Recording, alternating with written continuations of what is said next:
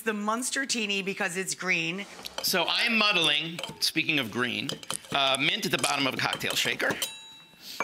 Smells good. Yeah, and we both love gin, so this is a gin-based drink, and martinis Gin is just, explain to folks, gin is just merely vodka flavored vodka right. with usually vodka. juniper and, always juniper, and then some other herbs, depends on what kind of gin. Herbs and aromatics depending on who's making the gin.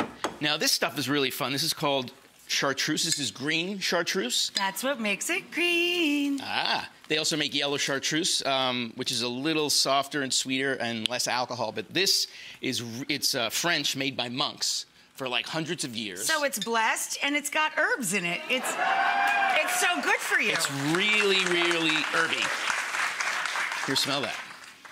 Oh, it's beautiful. And then for a little sweetness, we're going to add I love one of my favorites. One of our favorite ingredients. St-Germain is elderflower liqueur. Elderflower liqueur. Also it's French. what he makes margaritas with. It's fantastic. He doesn't use triple sec. He uses this. It's fantastic. I do. And then, in sticking with the whole green theme, we're going to add some fresh squeezed lime juice. Delightful. So we got something a little sweet, something a little tangy, something So when it's herby. not Halloween, just call it the Green Machine. Oh, I like that. Hey, hon, can you get me, there's some coops chilling in the freezer? In the freezer? Sure. Yep. So you could keep your coops, you want them nice and cold. You can also just put ice in it when you start making your drink and some water. Oh, yeah. If you and then dump it out. Remember to chill the glasses, that's a great tip. If you're serving really, really, really good vodka, and you put the vodka in the freezer and you forgot to chill the glass, it's good for that, too. Yep.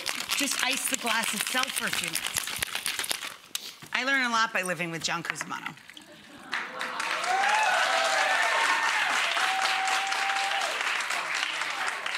Doesn't that look pretty? Honey. Yep.